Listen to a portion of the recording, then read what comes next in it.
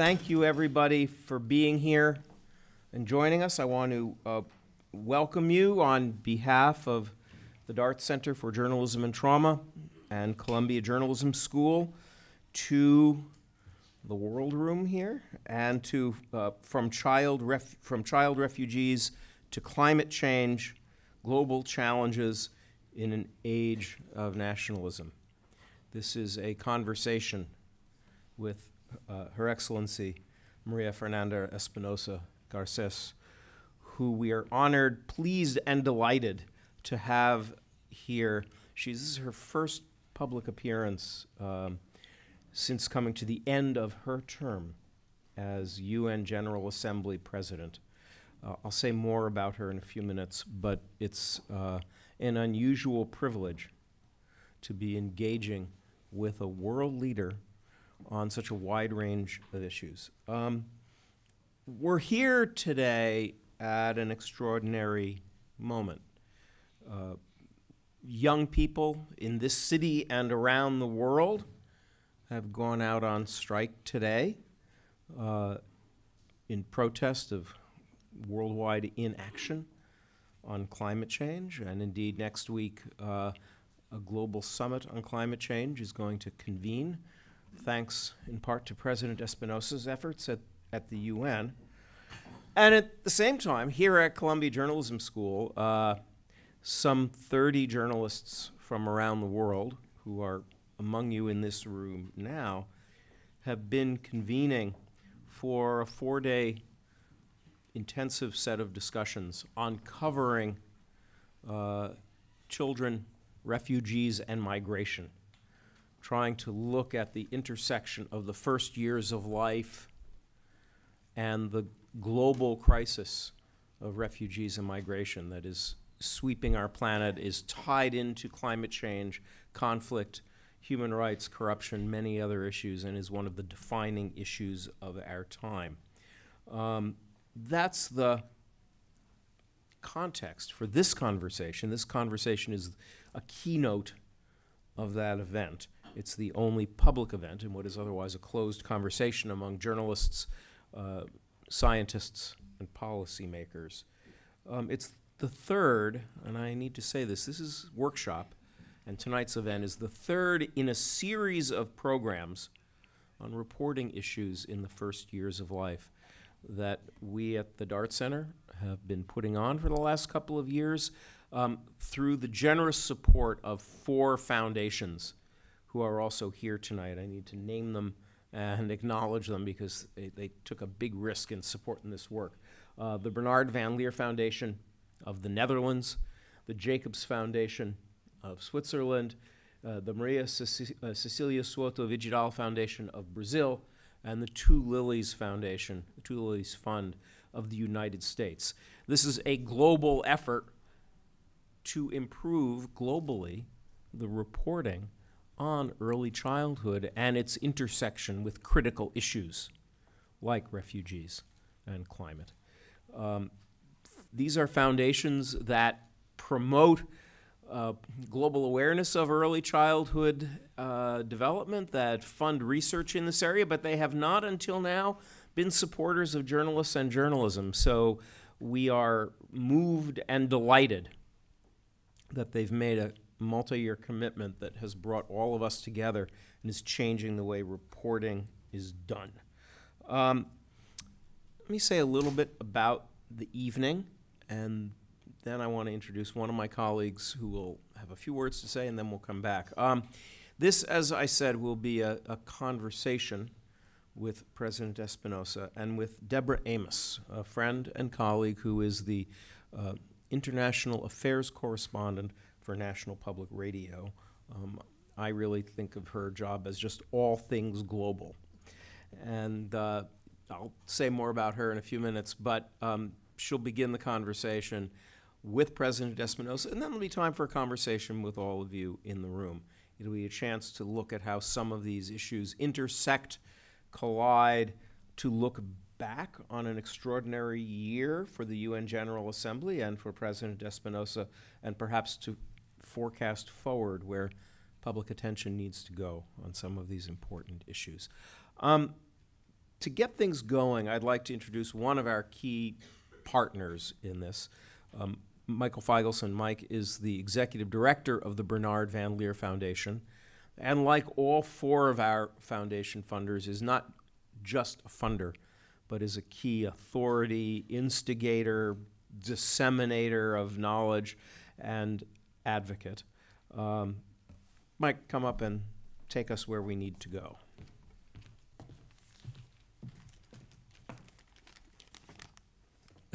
So think of Bruce as the personification of a journalist, and think of me as the personification of a baby.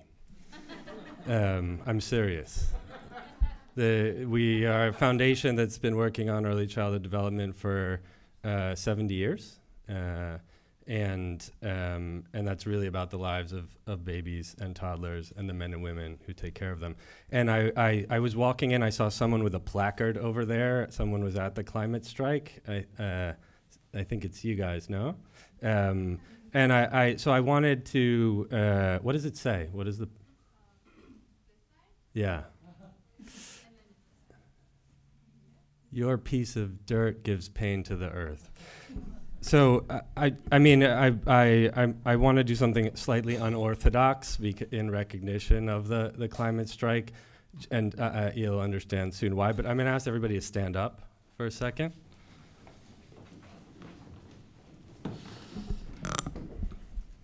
And I'm going to ask you to breathe with me. So first, just breathe normally.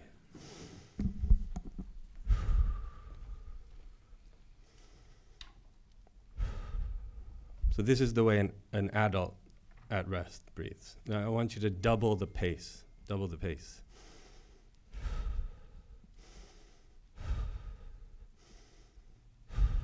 This is more or less how a 12-year-old breathes at rest. Now I want you to double again, so 4 times at the beginning.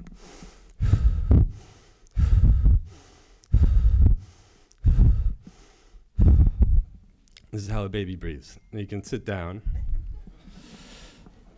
95% of the children in the world are breathing air that is below what the World Health Organization says is okay. Babies and toddlers are taking in 4 times what you and I take. And what you also may not know is the air is actually dirtier the closer you get to the ground, so the air they breathe is dirtier. Think about a child of 3 years, about 95 centimeters, is literally looking into the exhaust pipe of a car. When I was looking at the pictures of the climate strike, which is wonderful, what was noticeable to me are where are the parents, where are the strollers? Now it's probably because the employers didn't let them take off from work to go to the strike, but these are some of the people who are most affected by coal and cars and fossil fuels and the way it's making the air we breathe dirty. And it's not just affecting them today. We know, and the journalists are learning, how this affects their brains and their lungs and their future. But when we talk about climate, when we talk about the crisis, we often forget what it looks like from a baby's point of view. We also know that climate is one of the drivers of what we expect to be unprecedented forced migration. People fleeing from their homes, not because they want to, but because they have to. And today, the UN Office of Coordination of Humanitarian Affairs estimates just above 130 million people in need of humanitarian protection support, about half forcibly displaced. 5 million of those are pregnant women. So 5 million of them are going to have a baby in the next 9 months. 22 million are children under 5 going through the most important developmental period of their life. And we don't actually know how many, but probably around 33 million are men and women who are taking care of them every day. So this group of people is not a marginal stakeholder to this crisis. They're a central one. And think again about your breath.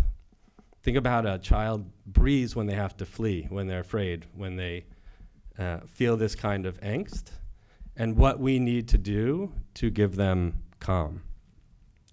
The point that I want to make is these enormous issues that are so important are affecting babies, toddlers, the men and women who take care of them every day, probably more than anybody else. And yet when we talk about these stories, we often forget them because they're so small.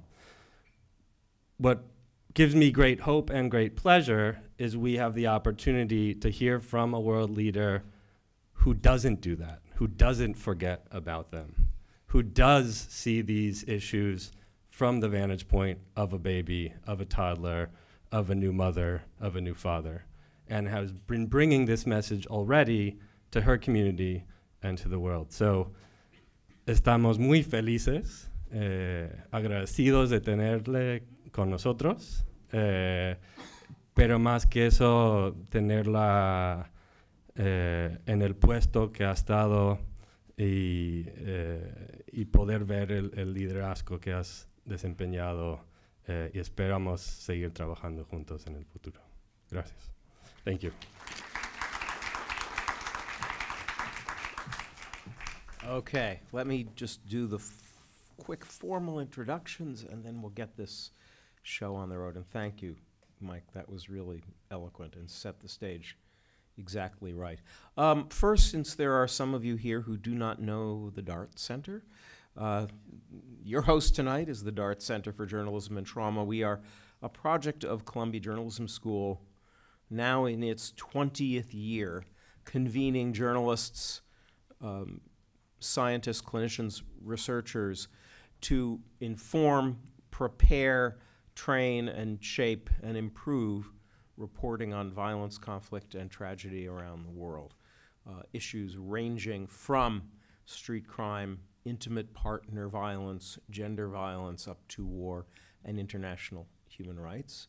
We are a global project. We have trained journalists in at least 42 countries.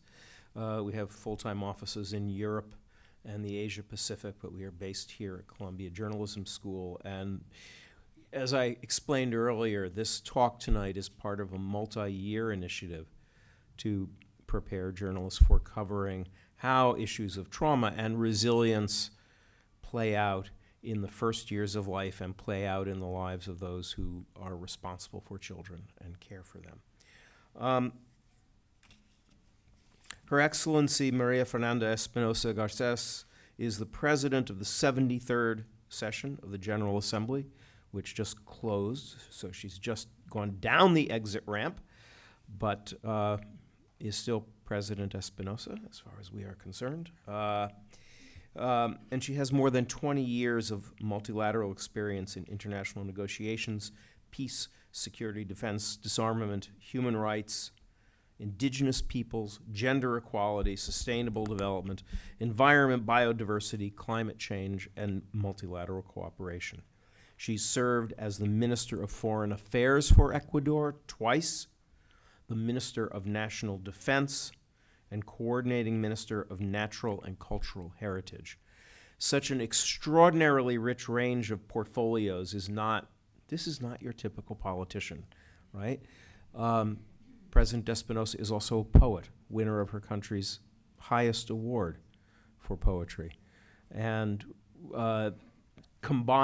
did early work combining scientific and ethnographic research on indigenous communities.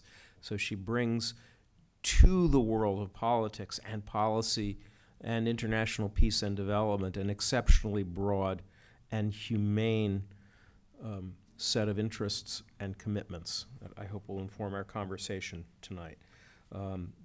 Deborah Amos is international correspondent for NPR, and most of you know that her reports can be heard on NPR's Morning Edition, All Things Considered, and Weekend Edition. She has won so many awards for her broadcast coverage. I'm not even going to begin to list them. Well, I'll begin to list them because they include the DuPont Award from this school, the Robert F. Kennedy Award for her reporting on refugees, and so many others. And she's also the Ferris Professor of Journalism at Princeton, where she is currently teaching a course on covering migration and refugees. I am now going to get out of the way and let you two take it from here. Thank you.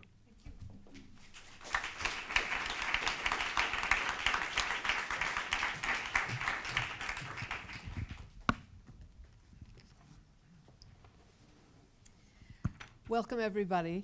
So the format for tonight is we are going to have a conversation, questions and answers for about 25 minutes, and then I'm going to open it up to all of you. And because we're moving very quickly, we just have an hour to do all of these things. When we get to the questions from the audience, I'm going to ask that we do 2 at a time. It just moves things along and we get more in.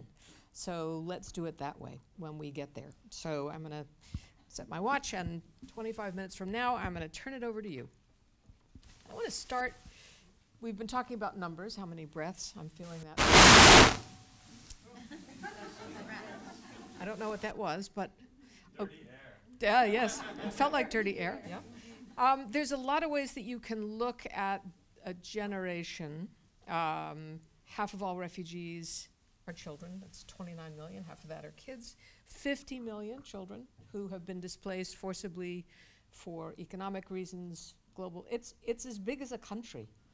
It's certainly bigger than many states in the United States. So my question just to open this discussion is, how do we think about this generation, which it is, and have we failed them at the international level? Well, I think, first of all, let me acknowledge our hosts today, if you allow me, Deborah. I know that we have short time, but the Columbia Journalism School, I have to acknowledge the Dart Center and Bruce for a very generous introduction, to acknowledge Michael and your foundation. That I was really, I didn't know that the Bernard Van Leer Foundation has worked on early childhood development for 70 years, 70. So that's almost the age of the United Nations. So that's admirable. So thank you for that.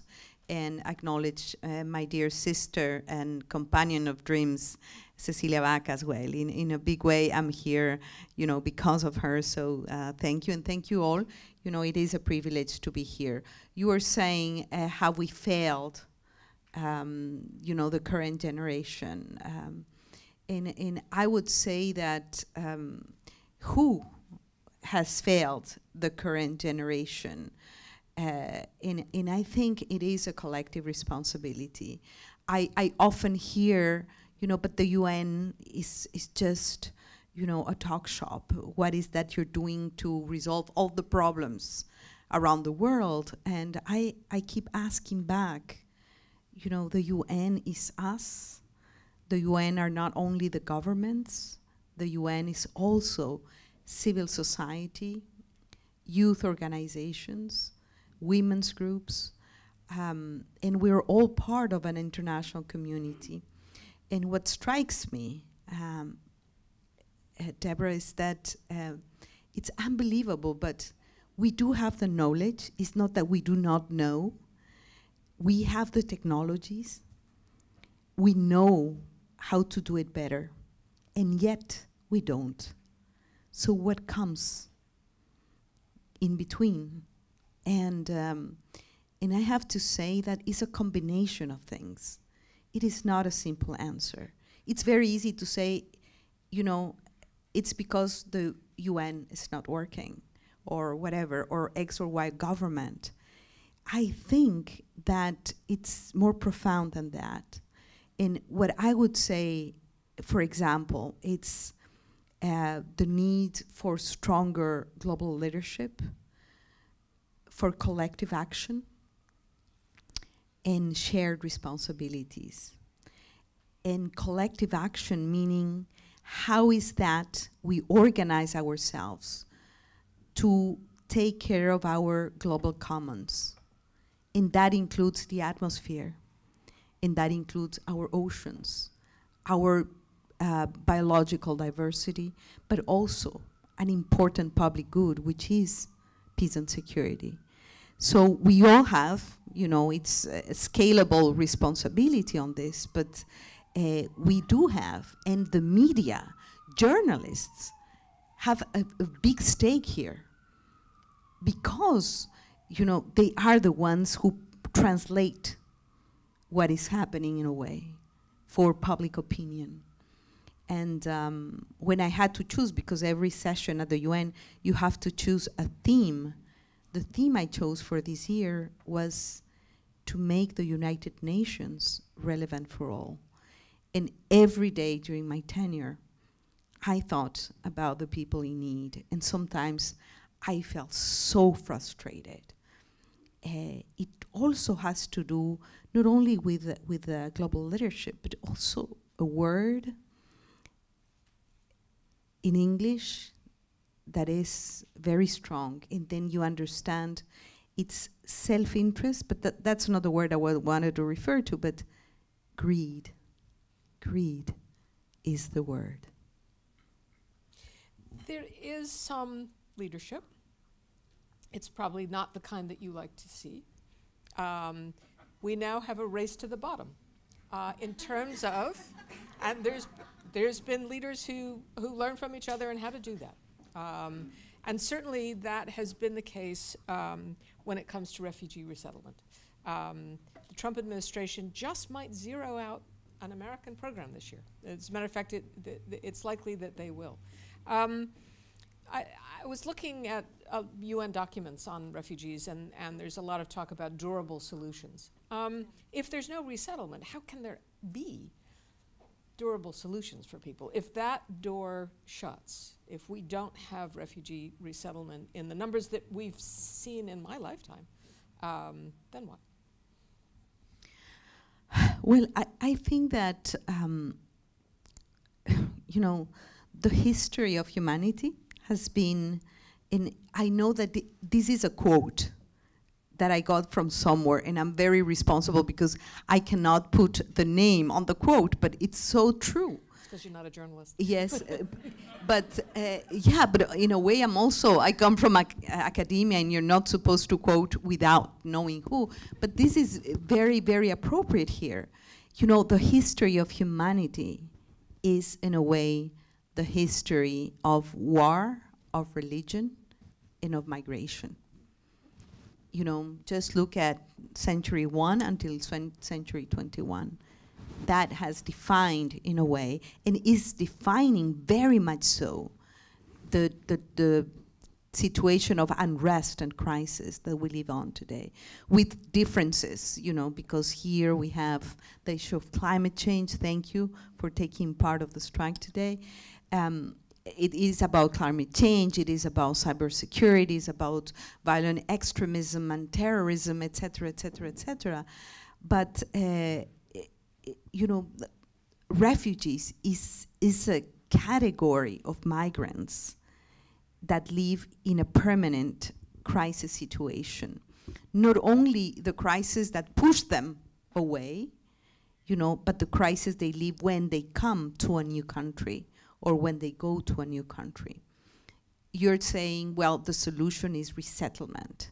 Yes, indeed, by my opinion, is that the solution is prevention first.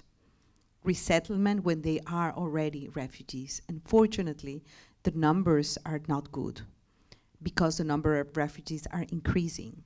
And I was trying to look at the data because data can be so complicated, but you know, when you see the number of refugees, but pretty much the last numbers of UNCHR, the UN High Commissioner's Office for Refugees, I have deleted acronyms also from my language, which is very good, but the last, you know, the last report talks about 73 million refugees, half of them children, and it's true. When they say children, it's like it simplifies reality. How about the babies? How about the mothers that are going to give birth? That was right on. And I've been to many refugee camps, especially this year.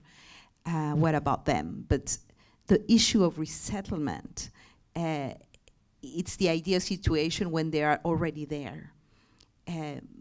But we are really, I think, even worse on the prevention side. And the prevention side is, you know, very tough because it is about, you know, combating climate change, and I'm not even using climate change anymore. It is a climate emergency, and it is a climate crisis that we're going through now. So if we do not tackle that, you will see, you know, more than 90 million new people, you know, just fleeing from their home countries because of climate-related disasters. So we're not doing good. And on the resettlement part, then you need one word again here, which is international solidarity, that unfortunately one of the deficits we're facing is the solidarity deficit worldwide. You said that we know, and we do. We know, if you look at the reasons for the 1951 UN Convention, it was because everyone at the UN understood that if we didn't have some sort of resettlement plan, that Europe wouldn't make it. And it was done for that reason. It was to keep Europe stable, that there would be something that we could offer all these, you know, displaced people after the Second World War. When I look around now, you know, I've been talking about this today, the Al-Hol camp, where it's the kids of the ISIS fighters, and no one is there. You know, there's not UNHCR, not UNICEF, not all of the children's organizations, and it's terrifying to think about how those children are growing up. But we also know this for thousands of children who are refugees now. Is there anyone at the UN that says, gee, it would be a bad idea to have a generation of, you know, radicalized children? Or is it just something that people find easier to ignore? Well, I think first, I think it's very important to make the difference between migrants and refugees and internally displaced persons, because I think that they require a different kind of protection. You know, everything is about the human rights of these people to start with, no? But then there are different reasons, different motives. For example, yesterday or the day before yesterday, new data came out on migrants, 272 million migrants. And that includes even, you know, university students that go from one place to the other. Others that migrate because of a financial crisis and they want better opportunities. But when you look at internally displaced persons, it's because there is a major crisis or situation that pushes them to leave a country. And the refugees is an international protection status. And sometimes we get a little bit confused. When a country grants an international protection status to a person, to a baby, to a child, it has responsibilities over these people. And that includes education, shelter, food, etc., etc., etc. Education is central there because of that, because of potential radicalization, because of feeling marginalized, isolated. I have a few numbers here that I would like to share with you, but you know, for example, refugee enrollment in primary school is 63%, 24% for secondary school, and higher education, 3%. And these are it's information of the new report that came a few months ago. So this is really not right. No, it's pretty terrible. It's terrible. And it means, and here we have to also be careful about stigmatizing young refugees, because it is not the refugees that then it automatically, because they didn't go to school, they didn't have the opportunities, then they automatically become radicalized. And I think we should be very careful about the narrative about refugees and migrants, for that matter. So these are human beings. They are entitled to their fundamental rights and their dignity.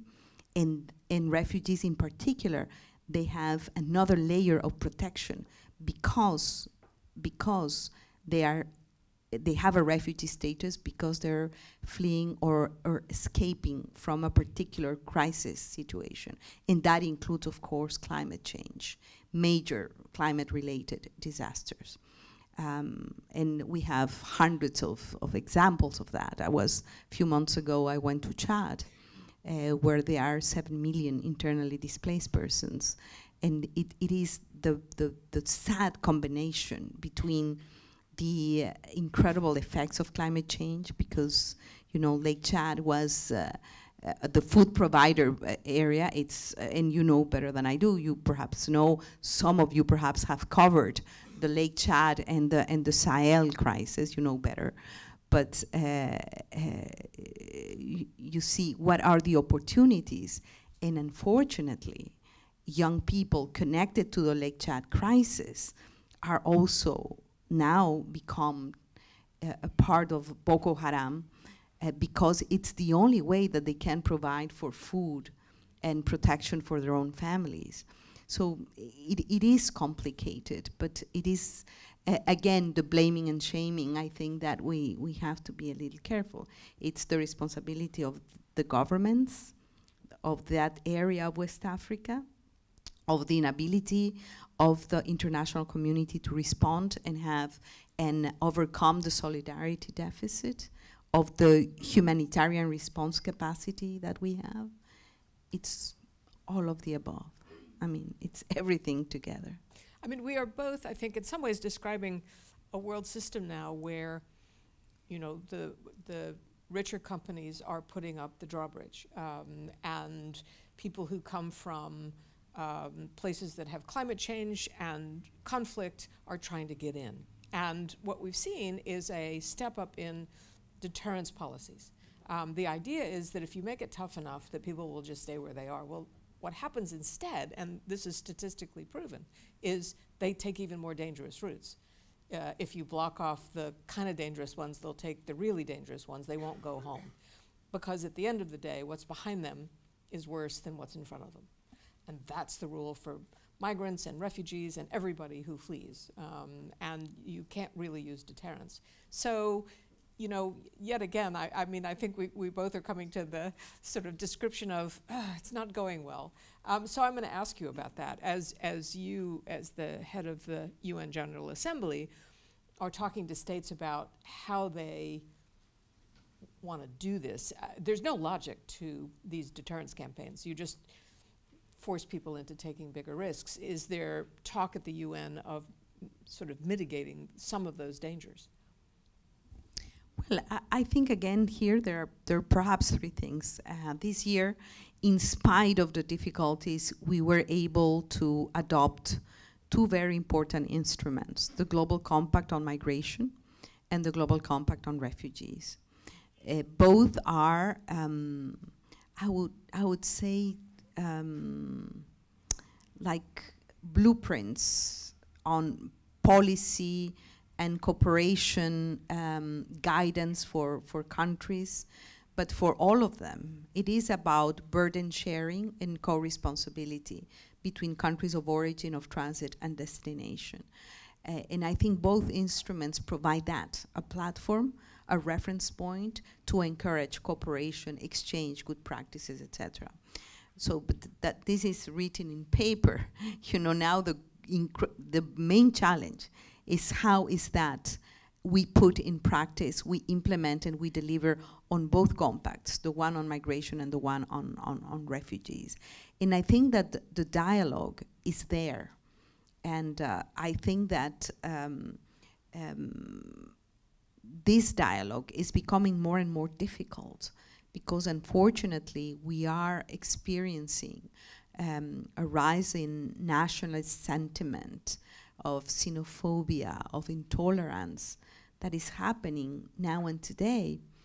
And for me, it's very difficult to understand that the issue of migration, for example, it's becoming one of the, I don't know if you use that word in English, but determinants for national elections, for example. And it is unbelievable that countries that where, the highest numbers of their own people had to leave their own countries during the Second World War. I was, a few months ago, I was in the camp in Poland. Oh, I forgot now. Auschwitz. Auschwitz, how can I forget? But I was in Auschwitz. If it wasn't because the solidarity of the entire world that received, the Jewish people, just escaping from assassination and death, they came to this country. They came to my country. They went everywhere, and they were well received. And unfortunately, these same countries did not learn the lesson, because now there is this strong reemergence of very strong nationalism. And the truth is that when you tell your people public opinion, and when you're a politician, we have to take care of our own national interest, our people first. It so happens that national interest now and today is so much connected with global interest, and global transboundary well-being of people. And perhaps if we have time, there is a project that I really see with great hope, which is this new development project for the Northern Triangle in Central America and Mexico, that basically took the Global Compact on Migration and translated into a very strong prevention project, where all the presidents got together and agreed on very key issues to prevent migration, especially dangerous migration in the Northern Triangle. That is a very ambitious yet very interesting project. In case you want to cover something, we also need good news, encouraging news. The Northern Triangle project, under the leadership of Mexico, is a very interesting project to look at, and all the assistance and the technical support is coming from ECLAC, the Economic Commission for Latin America and the Caribbean of the UN. You have a group of journalists in this room, and nobody likes anything better when you're a journalist is to be given a good story. I'm going to have one more short question before I open it up, and that is this. Do you think that we could open up the 1951 convention and add climate change? Do you think that would be a good idea? Well, unfortunately, the 1951 convention does not have the key countries as signatories. So we need more countries to sign to the 51 convention. But if we were to reopen the convention, of course, climate change should be at the core and center of the convention. But that's do you think you could get that that's passed for at sure. At the UN? Not right now, not today, and that's why we came out with the Global Compact on Refugees, which I think is very contemporary and and really translate what are the main drivers for refugees. And you don't need to be a magician to know that it's always conflict and crisis related. If you ask here, all the journalists here, who in his or her right mind would leave home, family, belongings, the loved ones, and to just undertake an adventure that you don't know where it's going to lead you, and sometimes children and pregnant women? As humans, we do that because we want to? We like adventure? No. So our only responsibility is to make sure that migration is safe, regular, and organized, and that there is a global solidarity compact to understand that this movement of people is happening, but not now and today. It has happened since the origins of human society. So I think we need to get our act together. And here, one of the main dangers is human trafficking. human trafficking is a crime. And 73% of the victims of human trafficking are women and girls. And here, another story. You know, look from the perspective of the babies. That it really got me here, so thank you for that. But also from the perspective of women and girls, very much so, especially when you are dealing with human trafficking. Okay, I'm going to open this up, and we're going to do 2 questions at a time. Pink in the front. And there's, you want them to come back to the microphone. Okay. You want to walk back? Yeah, thanks. Go ahead. Hello, my name is Ilgin Yorulmaz. I'm a freelance journalist from Turkey, and welcome to Colombia. I joined the global climate strike today as a concerned parent, and I met an Ecuadorian gentleman in his 50s from Milagro. And his banner read, Ingenio Valdez is a sugar plant located in the middle of our city, and it's killing us with its contamination. So this was really interesting for me, because here was this Ecuadorian gentleman protesting in New York City.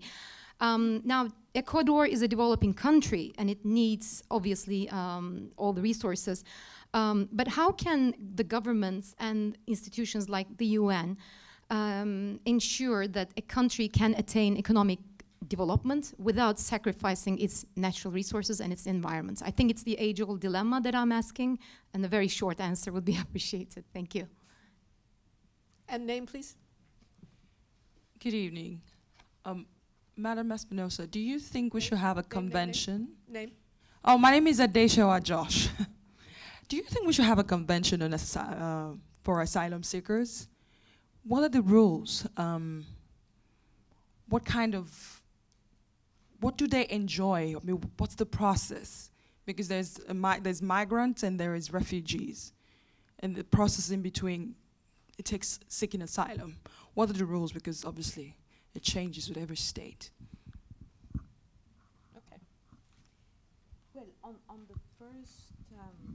on the first question regarding my dear brother from Milagro, and regarding your question on economic models, there are alternatives.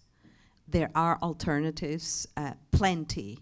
Just read any description of the green economy and the global Green New Deal that I am working with a group of people. So it can be done, but it cannot be done by magic. There is a problem, and I have to be very honest with you. There is a problem on the political cycles of countries and politicians, the kind of time frames that you have, and the time cycles of nature and the environment. And usually there is a disconnect between political cycles and environmental and nature cycles as well. So the idea is to connect the two time cycles and to make them coincide. And I would be, I wouldn't be telling the truth if I said it can be done. It's easy. It is difficult. It is a structural change in the way the Global South especially build the economies, but there are alternatives. It can be done. It is called the green economy. On the second question, there is a refugee convention. It's the 1951 Vienna Convention on Refugees. I think it has to be signed by more countries. Now I don't have the numbers. And the Asylum Convention, it's the Caracas Convention on Asylum.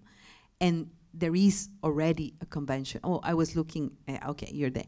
So there are, the legal frameworks are there.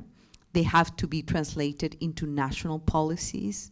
They have to be translated also in the way receiving countries behave, but also countries of origin and transit.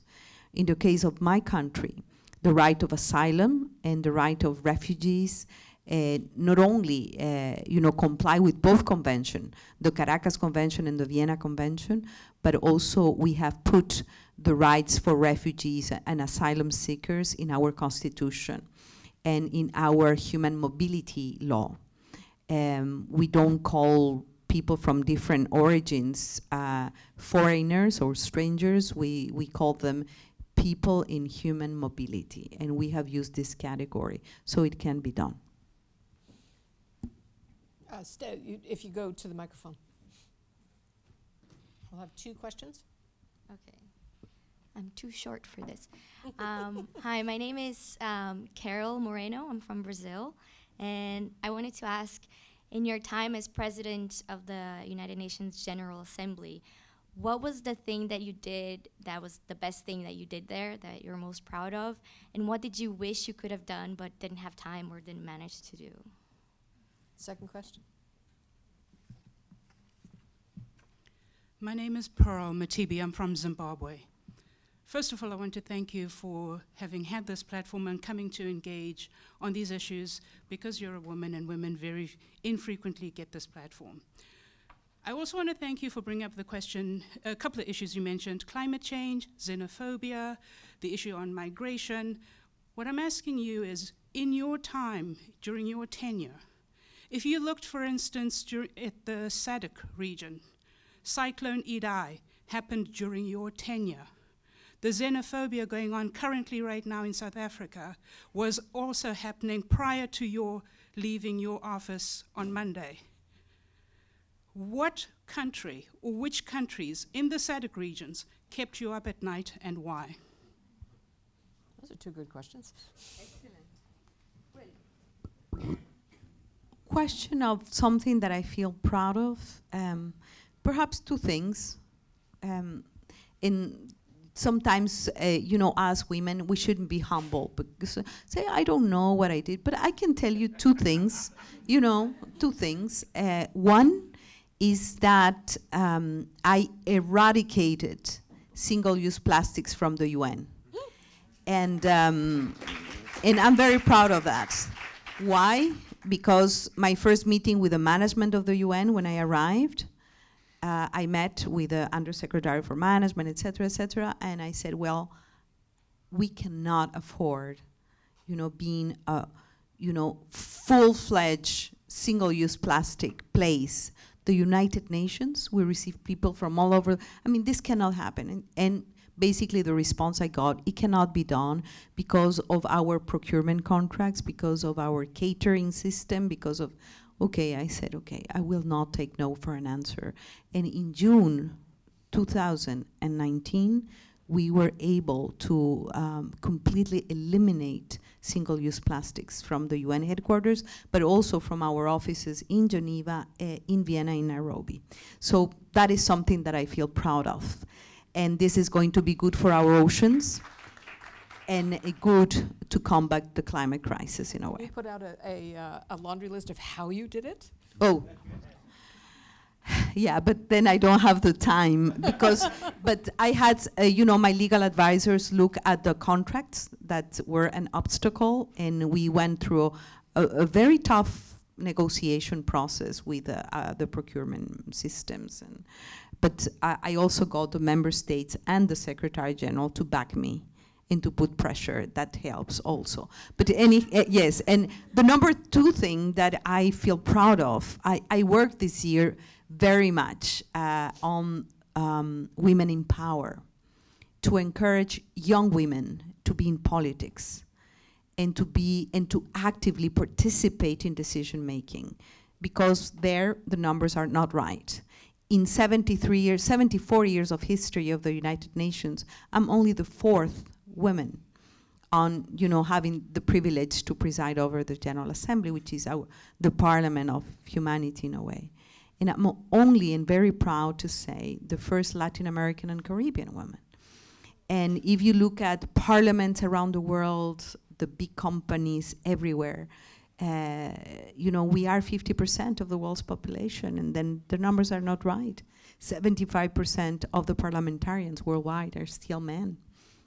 So I work on that. I organized the first ever meeting of female heads of state and government. There are 20 of them out of 193. They came and they mentored young female leaders in New York. So I worked during the year to make sure that the UN also had gender parity. Every panel, every ministerial level event, everything we did was about gender parity. My cabinet was 60% women. The co-facilitators, the mediators on the negotiation processes at the UN, 54% women and men. So I did that intentionally. It was a big cross-cutting issue of my presidency.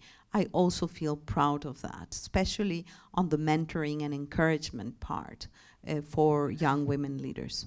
That's the number two. And you said about disappointments or challenges. I think that the architecture of the UN is extremely complex. It's a huge elephant. And we are starting a reform process internally. And I would have liked to see the reform going faster. And we have a great leader. We have a great Secretary General. So I hope that it's going to really, that we are going to deliver. I mean, we need to be an organization that is more accountable, more transparent, more efficient. And we really do need to walk the talk in a way. So the question about SADC, about South Africa, about xenophobia, and if I didn't sleep at night, I didn't sleep many nights. Because we also had recently, we saw what happened in Sri Lanka and Christchurch, in the synagogue in California, what happened in the Mediterranean this summer. Many nights. And the issue is that it is a question that I liked very much. And perhaps if you go to the website, I would really like to share with you my closing statement as president on Monday. And basically what I said is that we cannot lose our capacity of feeling pain for others. And sometimes when you are in negotiations and running from one place to the other and having the political declaration ready and organizing 5 summit level that starting tomorrow at UN headquarters, you lose sight and you forget why is that you're there. And your capacity to just not be connected to the people that you're there to represent, it's something that I am very afraid of. So basically my call was not to be indifferent. And this saying is just, there is a Nobel, Nobel Prize. Again, I don't remember the name, but I remember the quote. When he said, it is a he, that the opposite of hate, the opposite of love is not hate, it is indifference. And I think that every day I reminded myself that. And every day I remembered, for example, the victims of Boko Haram that I met in Chad, the internally displaced women in Nigeria. I thought about them, and I do think about them, because we cannot trivialize pain. And you're experts in covering areas of conflict and crisis. And please do not lose your capacity of feeling pain and solidarity for others. And sometimes this is not good for a politician, but I'm not embarrassed to say I am a female politician, but I am also a poet. Two more questions. Let's have you. Good evening. My name is Fatiha Ayat. I am 7 years old and an activist for rights of migrant children.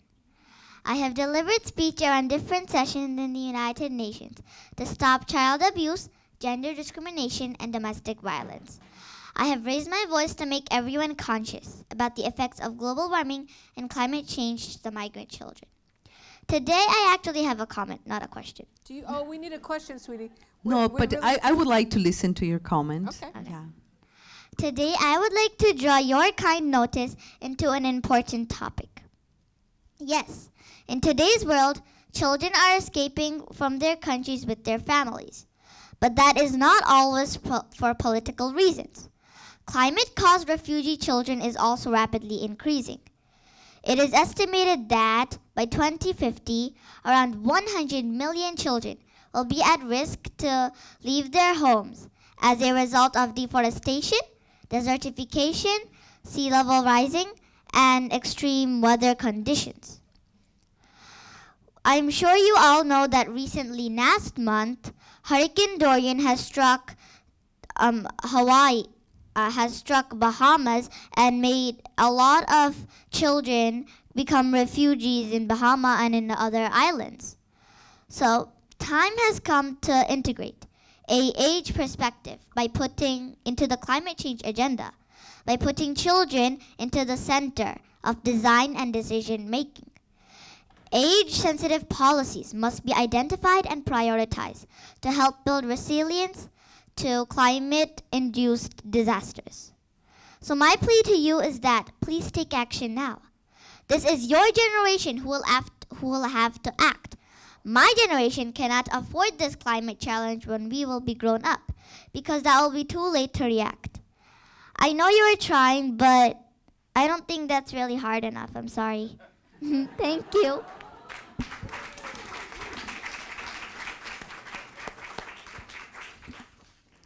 Thank you for your very, very powerful words.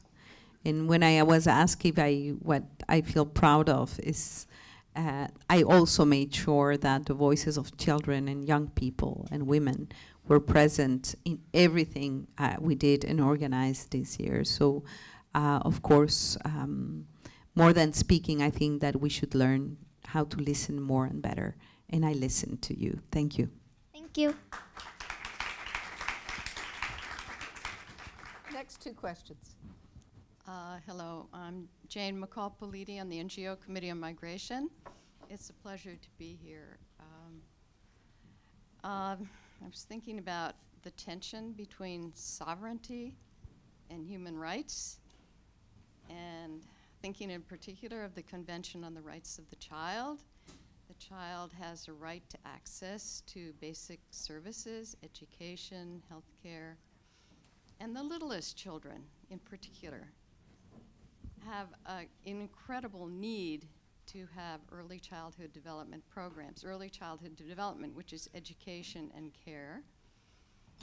And the Global Compact for Migration, Global Compact on Refugees had early childhood development written into them. But how do we push member states to resolve this tension between sovereignty and human rights in order to recognize and get them to implement the critical services that these little children need for their future?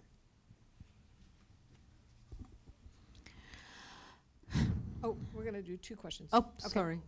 Okay. So, I think we already met in the United Nations high-level meeting for universal health coverage, the civil society hearing a few months back. And I told you the same thing, we need more women in positions of leadership, and we are very proud of you, porque también soy Latino.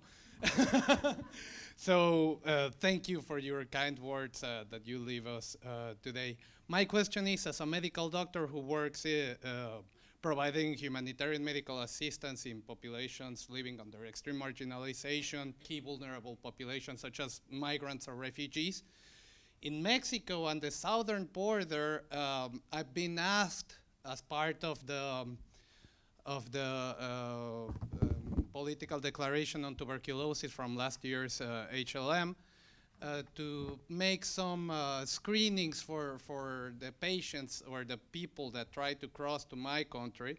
So now that you bring this comment on what Mexico is doing with El Salvador, providing money and economic assistance for Guatemala so that they do not cross the border, I think they are also making us as civil society push them away, and the barrier here will be tuberculosis. I fear that we will fall into discrimination and stigma, and we are, as civil society, a tool to stop them from passing. What can we do as civil society to prevent this from happening?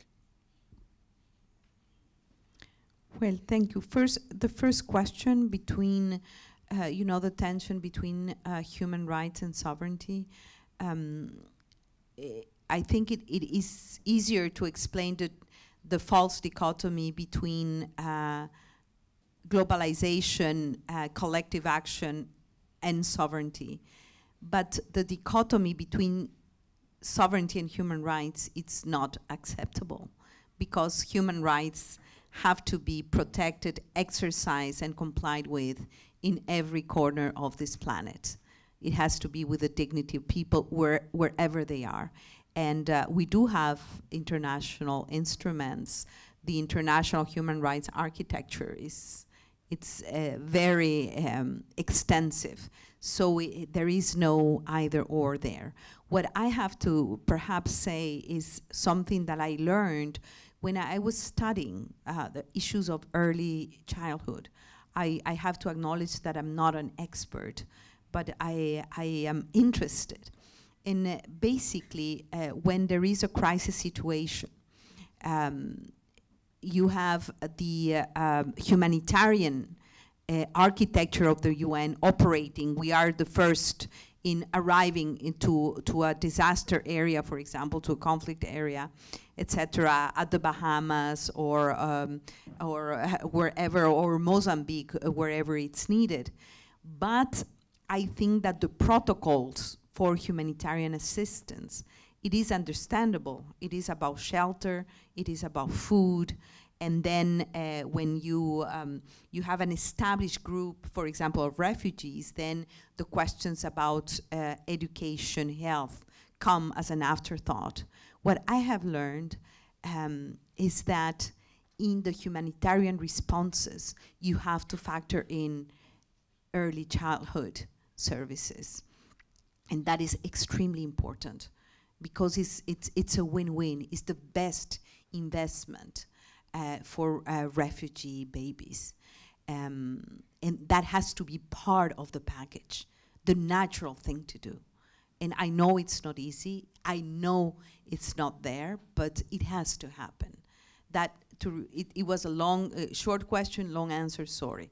And your question about the issue of tuberculosis and other diseases and migration.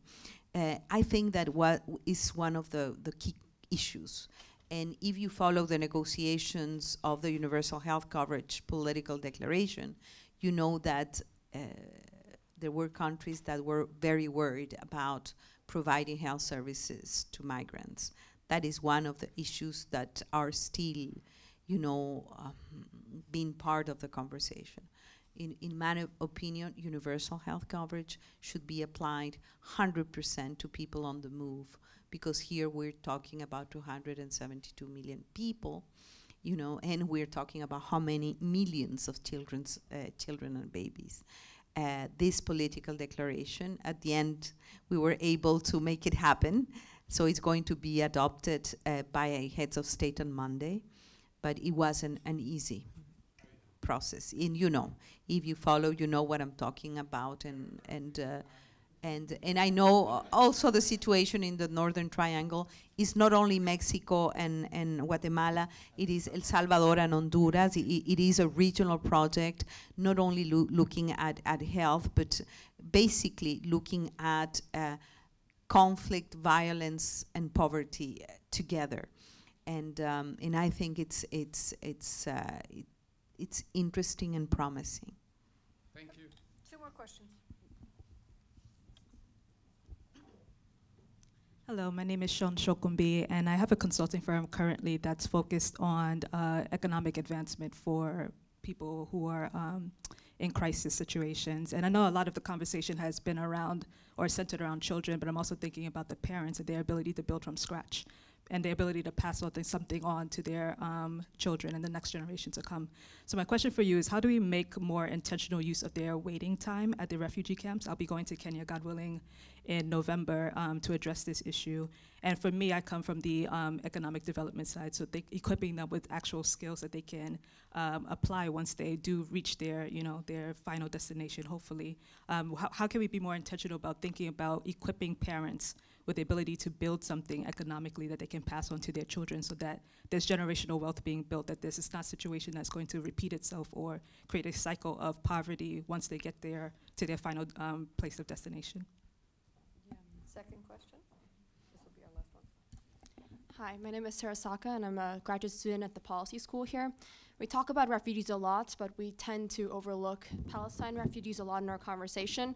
Israel-Palestine is an ongoing conflict, but my question is, there is a lot of media from the UN around human rights transgressions and abuses by the Israeli occupation, Gaza refugees both in the West Bank, Lebanon, all around. What needs to be done for these to go beyond press releases and get the world to actually care about the world's largest open-air prison, refugees and refugee children?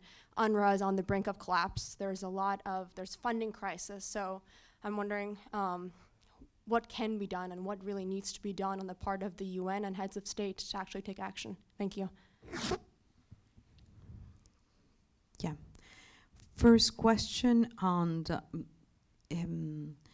refugees and the economic future of their families. I think that it has very much to do with the way that hosting countries operate the inclusion processes of refugees, and I have seen all models that work better than others, but I can tell you, firsthand about my own country, Ecuador. We have been the country that hosts the highest number of refugees in the Western Hemisphere for the past 20 years or so. And we do not have, in spite of, speaking about hundreds of thousands of Colombian refugees, we do not have refugee camps in Ecuador. The refugees, they are part of our society. They use our public services. They have work permits, and they have a normal life. In my opinion, that should be the model. But when you have fluxes, unexpected fluxes, because of a climate-related disasters, of a war, let's speak about Yemen or Syria, for example, then different arrangements have to be made. But self-reliance, for me, it's not only an economic right, but it is a psychological dignity right. And what we see is that investment in refugees is really very, very small.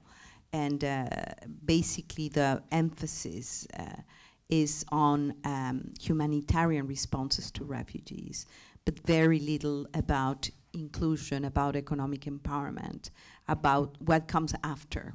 And perhaps there we have a debt that we have with them. And that is a big question, of course. But there is no one size fits all, and there is no one single model of refugee attention and provision of basic services. Regarding the question on Palestine, I have lost count of the number of resolutions that we have passed at the Security Council, at the General Assembly, at the Human Rights Council regarding the situation of Palestinians. And yes, the response of the UN has been through UNRWA. You are very right. We had a problem. The problem is being addressed. There is an oversight committee that is looking at that.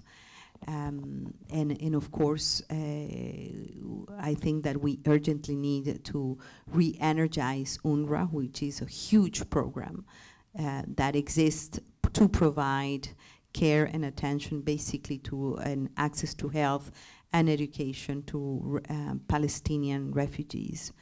And we need the UN, and we all need to get that act together.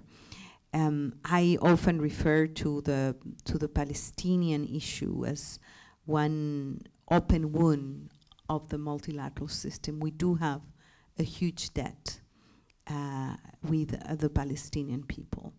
And I think that the only answer and the only possibility there, it's through dialogue.